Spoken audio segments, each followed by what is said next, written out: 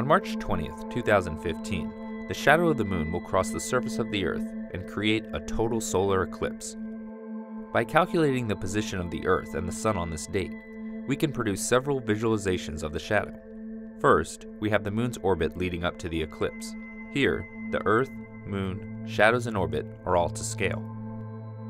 Now, what will the solar eclipse look like from space? From well beyond the moon's far side, the shadow appears circular.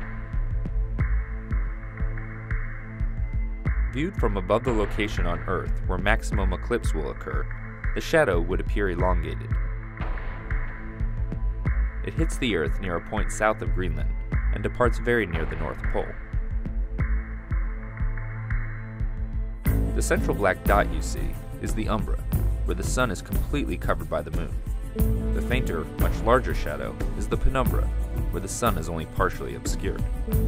The Faroe Islands of Denmark and the Svalbard Islands off Norway are in the path of the umbra, while the penumbra covers all of Europe and extends to North Africa and Russia.